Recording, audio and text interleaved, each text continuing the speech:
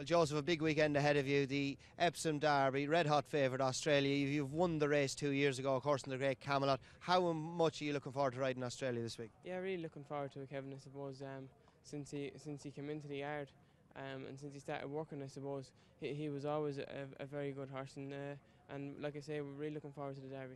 Great trial as well in the Guineas, the best trial there is there, and he's bred to have no trouble get the trip. He's by a Derby winner out of an Oaks winner and a Ouija board. Yeah, like you say, he's bred to stay the trip.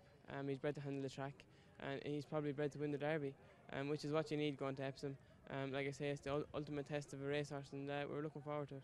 And Joseph, you grew up wanting to win a Derby. Why is it that that's the race that everybody wants to win? Listen, I suppose it's because it's the Derby. It's the ultimate test of horse and rider. You need to have a horse with pace, balance, and you have to get the trip. And like I say, it's quite a kind of a funny track to ride at times. Obviously with the Tottenham corner and all the different things run down into the straight. But like I say, it's the ultimate test of horse and rider, and it's a race every jockey wants to win. And of course you got that dream come true a couple of years ago. Yourself and your dad created history by becoming the first father and son to actually win the Derby. Yes, it was an unbelievable day, and like I say, when you win it once, it's something that you just want to go back and do it again.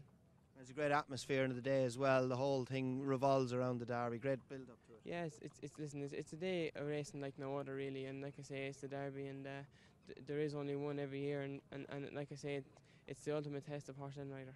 And Australia is a beautifully balanced horse. You need a good balanced horse to handle the undulations around Epsom. Yes, you do. Like I say, he's plenty of pace. Hopefully he'll get the trip. That's a bit of an unknown, but he's well balanced, and his mum and dad handle the track well. So we're looking forward to it. And you also go back 24 hours to the Oaks. Marvellous. Looks like she's the one who won the Irish Guineas that you're going to ride. Yes, more than likely that's the way it's looking now. Listen, she won very well in the Irish Guineas. You'd imagine she'd get a mile and a half. So listen, we're hoping that she can stepping up and trip, and hopefully in a bit nicer ground she might even step up again. And of course the ground that day, you went a good gallop on very heavy ground. She stayed well. There should be no problem stepping up. No, it was very heavy ground, and she looked to go to the line well. So like I say, hopefully she can handle a better ground and get the mile and a half, and she's in with a fighting chance. And Ruler of the World, is the plan still to run him in the Coronation? Yeah, it looks that way. He's in good form. Like I say, he's has been on for a while since Dubai, where he was a bit disappointing. So hopefully he can come back to his form of that day last year. And of course it was a fantastic day. He was a very impressive winner of an Epsom Derby. Yes, he was. So he handled the track and he handled everything that goes with it. So that's a big help to a horse that's been there and done that. So hopefully he can be very hard to beat in the Coronation. Exciting week ahead. Best of luck and thanks for having a word. Thanks, Kevin.